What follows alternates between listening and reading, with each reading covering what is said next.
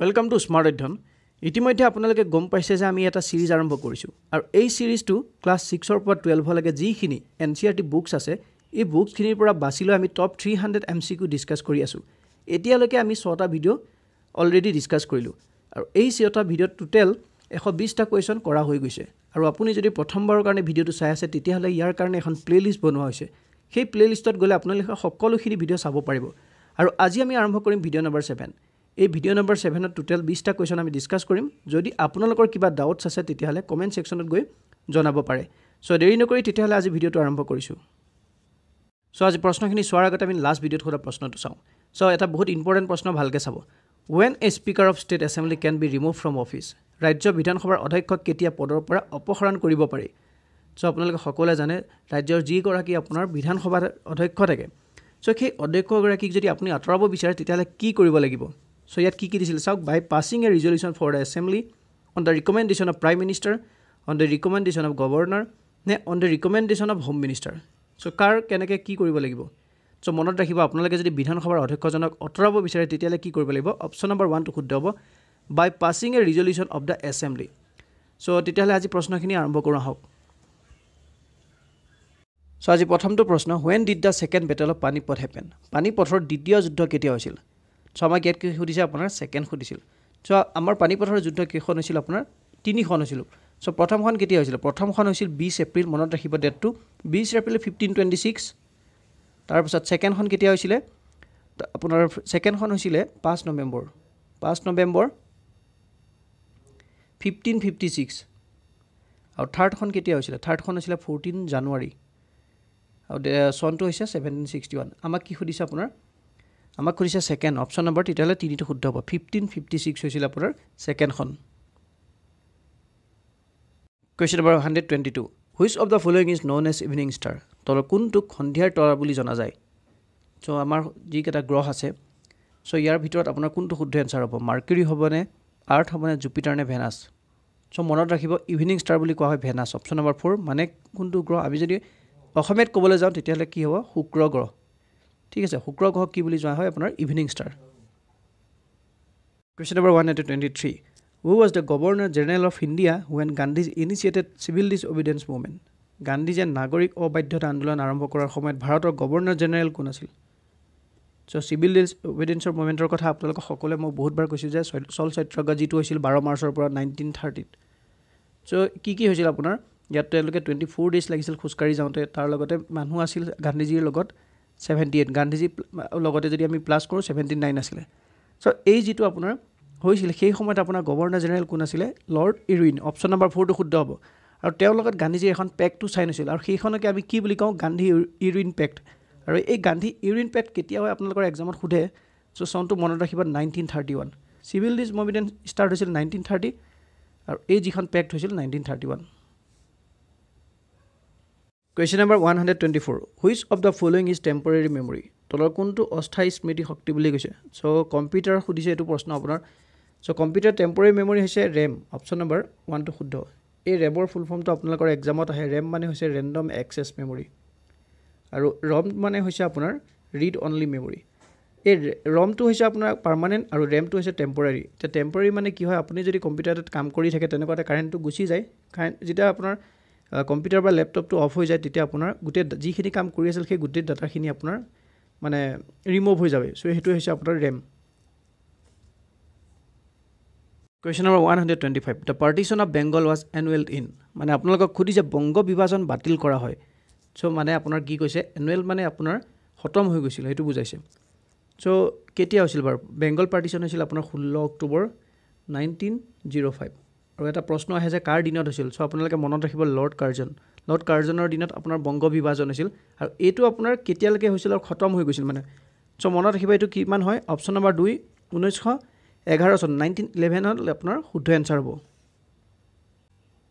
Question number 126 Plants made its food on which part গছগছনি ইয়াক কোন অংশত খাদ্য বনাইছিল সো আপোনালোকক খুদিছে মানে গছগছনি কোত খাদ্য বনায় একদম সহজ প্ৰশ্ন ইয়াৰ শুদ্ধ আনসাৰ কি হয় আমি সকলোৱে জানো গছগছনি কোত বনায় পাতত ঠিক আছে আৰু এটো কি আমাৰ অসমীয়াত কি বুলি কয় হালুক সংশ্লেষণ আৰু ইয়াকে ইংলিছত কোৱা হয় আপোনাৰ ফটোসিনথেসিস সো অপচন নম্বৰ 3 টো শুদ্ধ হ'ব Question number 127. Which Indian nationalist leader is known as Grand Old Man of India? কোনজন ভাৰতীয় জাতীয়বাদী নেতা grand old man of India বুলি জনা যায়? সো এটা ইম্পৰ্টেণ্ট প্ৰশ্ন হয়। সো মনত ৰাখিবা তেওঁৰ নাম হৈছে দাদাভাই নৰোজী। অপশ্যন নম্বৰ 4 টো শুদ্ধ। আৰু দাদাভাই নৰোজীৰ কথা যদি মই আৰু এটা আপোনালোকক ইম্পৰ্টেণ্ট জনাব বিচাৰোঁ, সো তেওঁ কি কৰিছিল 1866ত ইণ্ডিয়ান যিবোৰ আছিলে তাত লণ্ডনত, ঠিক আছে, লণ্ডনত যিবোৰ ইণ্ডিয়ানছ আছিল আৰু যিবোৰ ৰিটায়াৰ্ড অফিচিয়েলছ আছিল ব্ৰিটিছৰ, তেওঁলোক মিলি পেলাই কি কৰিছিল ইষ্ট ইণ্ডিয়া এছ'চিয়েশ্যন বুলি এটা তেওঁ এছ'চিয়েশ্যন খুলিছিল। সো নামটো মনত ৰাখিব, ইষ্ট ইণ্ডিয়া এছ'চিয়েশ্যন কোনে খুলিছিল? দাদাভাই নৰোজী। আৰু কিমান চনত? 1866ত। কাৰ লগত? ইণ্ডিয়ানছ আৰু যিবোৰ ৰিটায়াৰ্ড অফিচিয়েল আছিলে ব্ৰিটিছৰ। Question number 128. Tap root প্ৰটেক্টছ plant from which of the following? টেপৰ শিপাৰে উদ্ভিদক তলৰ কোনটোৰ পৰা ৰক্ষা কৰে? সো টেপ ৰুট মানে আপোনালোকে কি বুজিছে? এজোপা গছৰ টেপ ৰুট কোনটো কোৱা হয়? যদি মই এইখিনি মাটি ধৰিছোঁ, এডাল ধৰ আপোনালোকৰ গছ, ঠিক আছে, এই গছডালৰ তলত যিবোৰ শিপা থাকে, এনেকৈ শিপা থাকে, ঠিক আছে, এই শিপাবিলাকৰ একদম এই যিটো একদম এণ্ডিং পইণ্ট, ঠিক আছে, এইখিনি এণ্ডিং পইণ্ট, এনেকৈ এণ্ডিং পইণ্ট, সেই এণ্ডিং পইণ্টটোক আপোনাৰ এটা জাষ্ট সৰু এনেকুৱা কভাৰৰ নিচিনা এটা থাকে, মানে জালনাৰ নিচিনা এনেকুৱা এটা বস্তু থাকিব তাত আপোনাৰ, সেইটোক কোৱা হয় টেপ ৰুট। এই টেপ ৰুটটোৱে কোনটো বস্তুৰ পৰা প্ৰটেক্ট কৰে বুলি সুধিছে? এই টেপ ৰুটে কি কৰে? আপোনাৰ ফিল্টাৰৰ নিচিনা কাম কৰে, আপোনাৰ একদম ধুনীয়াকৈ পানীখিনি শুহি লৈ যাব, কিন্তু যিবোৰ বাকী বস্তু থাকিব সেইখিনিক আপোনাৰ কি বুলি কৰে? মানে ৰখাই দিয়ে, যাবলৈ নিদিয়ে। সো ইয়াৰ শুদ্ধ এনচাৰ কি হ'ব আপোনাৰ? ৱৰ্মছ, মানে পোক পতংগ, এনেকুৱা ধৰণৰ যিবোৰ বস্তু থাকিব সেইবোৰ বস্তুক আপোনাৰ ভিতৰলৈ যাবলৈ নিদিয়ে, অনলি মিনাৰেলছ হওক, ৱাটাৰ হওক, এনেকুৱা বস্তুখিনি অকল যাব দিয়ে। সো ইয়াৰ শুদ্ধ এনচাৰ হ'ব worms. Question number 129. Who is the author of Allahabad pillar inscription? Allahabad স্তম্ভ শিলালিপিৰ লেখক কোন? আপোনালোকক ফটোখন দেখাই দিছোঁ। এলাহাবাদ লিপিৰ বিষয়ে মই বহুতখিনি ভিডিঅ' বনাইছোঁ। চ' মই যিটো বৰ্মন বংশৰ ভিডিঅ' বনাইছিলোঁ তাতো আপোনালোকক এলাহাবাদ এই যিটো পিলাৰ ইনস্ক্ৰিপশ্যনৰ বিষয়ে বহুত ডিটেইলছত বুজোৱা আছিল। আপুনি যদি সেই ভিডিঅ'টো চোৱা নাই, গৈ চাব পাৰিব।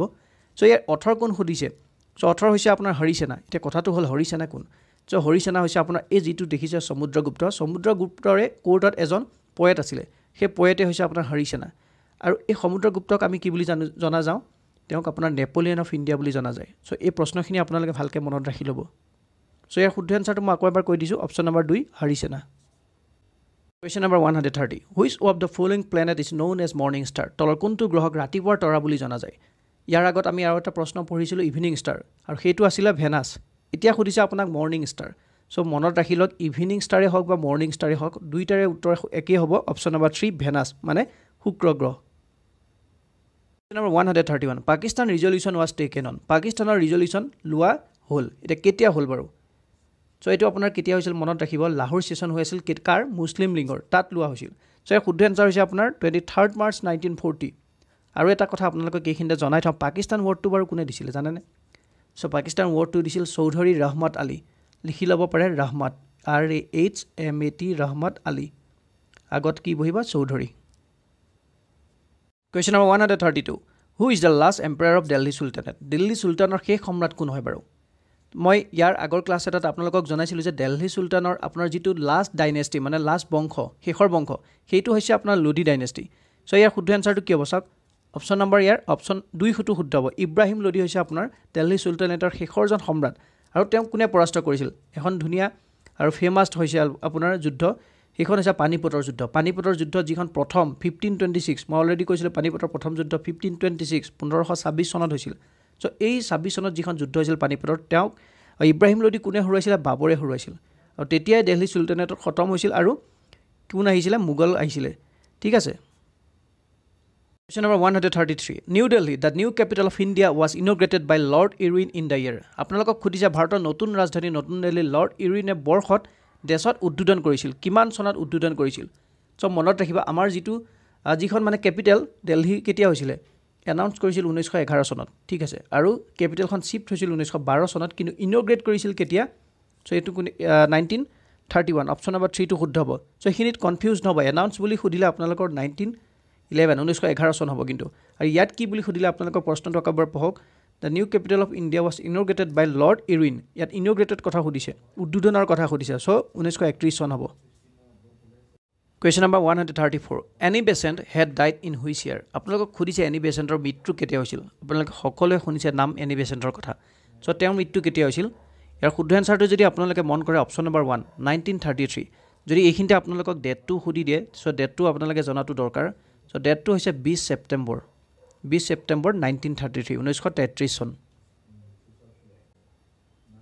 Question number 135 Who was involved with the Indian Independence League India Independence League or লগত কোন জড়িত আছিল সো অপচনত কি দিছে চাওক আপোনাৰ চিত্ৰৰঞ্জন দাসৰ কথা দিছে মহাদেৱ গোবিন্দ ৰান্দে তাৰ পিছত আনন্দা মোহন বোস আৰু এটা দিছে আপোনাৰ ৰাজবিহাৰী বোস সো এই অপচন কেটাৰ ভিতৰত কোনটো শুদ্ধ হ'ব সো মনত ৰাখিব ইণ্ডিয়ান ইণ্ডিপেন্ডেন্স লিগৰ কথা যদি আপোনালোকক খুদে সো ইয়াত দেখিব ৰাজবিহাৰী বোস হৈছে আপোনাৰ ৰিলেটেড আৰু এই ৰাজবিহাৰী বোসে আপোনাৰ কেপ্টেইন মোহন সিঙৰ লগত মানে লগ লাগি পেলাই এই ইণ্ডিয়া ইণ্ডিপেন্ডেন্স লিগটো গঠন কৰিছিল সো অপচন নম্বৰ 4 টো শুদ্ধ হ'ব Question number 136 Which state is known as Garden of Spices কোনখন ৰাজ্যক মছলাৰ বাগিচা বুলি জনা যায় সো কি হ'ব চাওক ইয়াত কৰ্ণাটক হ'ব নে অন্ধ্ৰ প্ৰদেশ হ'ব নে কেৰালা নে ৱেষ্ট বেংগল সো এই শুদ্ধ এনসাৰ হৈছে আপোনাৰ মছলাৰ বাগিচা বুলি আমি এখন ৰাজ্যকে জানো Kerala option number 3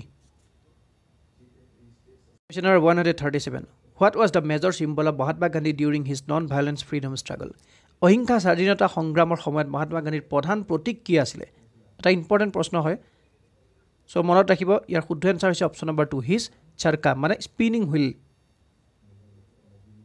Question number 138 Who was the first president of INC INCৰ প্ৰথম সভাপতি কোন আছিল সো ইয়াত INC মানে হৈছে আপোনাৰ ইণ্ডিয়ান নেশ্যনেল কংগ্ৰেছ এই প্ৰশ্নটোৰ উত্তৰ মই বহুতবাৰ আপোনালোকক কৈছো সো ইয়াৰ শুদ্ধ এনসাৰ হৈছে আপোনাৰ WC বেনাৰ্জী অপচন নম্বৰ 1 টো শুদ্ধ হ'ব এটা WC মানে কি হয় WC সম্পূৰ্ণ নামটো কি মানে তেওঁৰ সো WC মানে হৈছে উমেশ চন্দ্ৰ বেনাৰ্জী আৰু ইণ্ডিয়ান নেশ্যনেল কংগ্ৰেছৰ আপোনাৰ এষ্টাবলিশ কেতিয়া হৈছিল 1885 Question number 139 The Kamakhya temple was rebuilt by King Naranarayan in the year so এটা আমাৰ আসাম হিষ্ট্ৰী প্ৰশ্ন সো মনত ৰাখিব কামাখ্যা মন্দিৰটো ৰজা নৰনাৰায়ণে কিমান বৰ্ষত পুনৰ নিৰ্মাণ কৰিছিল ইয়াত খুদিছে পুনৰ নিৰ্মাণ আৰু কোনে কৰিছিল নৰনাৰায়ণে সো এই প্ৰশ্নটো আপোনালোকক আহিব পাৰে যে কিমান ইমান চনত আপোনাৰ কামাখ্যা মন্দিৰটো কোনে পুনৰ নিৰ্মাণ কৰিছিল তেতিয়া শুদ্ধ এনসাৰ হ'ব আপোনাৰ নৰনাৰায়ণ সো এটা চনটো হৈছে 1565 এই প্ৰশ্নটোৰ উত্তৰ আপোনালোকে ভালকৈ মনত ৰাখিব কাৰণ এক্সামত আহি থাকে Number 140 এই প্ৰশ্নটো এটা আপোনালোকৰ সকলোৰ কাৰণে একদম সহজ প্ৰশ্ন এটা দিছো সকলে কমেন্ট কৰি জনাওক What is the age eligibility to become the Prime Minister of India ভাৰতৰ প্ৰধানমন্ত্ৰী হোৱাৰ বয়সৰ যোগ্যতা কিমান হয় সো আপুনি যদি প্ৰধানমন্ত্ৰী হ'ব বিচাৰে আপোনাৰ এটলিষ্ট কিমান বয়স হ'ব লাগিব 21 বছৰ 25 বছৰ 30 বছৰ নে 35 বছৰ সো শুদ্ধ এনসাৰটো এতিয়া সকলে কমেন্টত জনাওক আৰু যেটো শুদ্ধ এনসাৰ হ'ব মই নেক্সট ভিডিঅত জনাই দিম সো প্ৰশ্নখিনি ইমানেই আছিল যদি ভাল লাগিছে তেতিয়া হলে এটা লাইক আৰু কমেন্ট কৰিব নাপাহৰিব